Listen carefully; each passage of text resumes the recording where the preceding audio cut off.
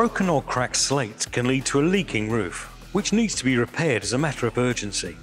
In this video, we'll be showing you how to remove and repair broken roof slates using the Sealey Slater's Ripper.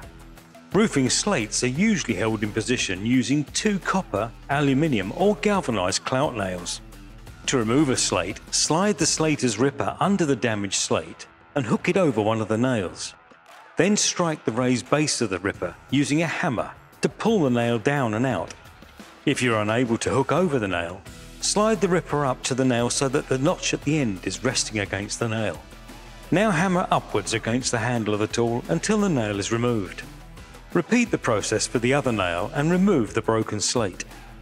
To replace the slate, cut a length of lead and drill a hole at one end.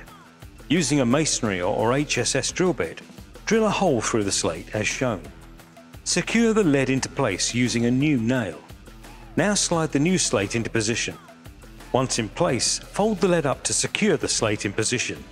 And finally, trim off any excess lead with tin or aviation snips and gently tap the lead flat. For more videos and how-to instructional guides, please visit our website at www.sealey.co.uk.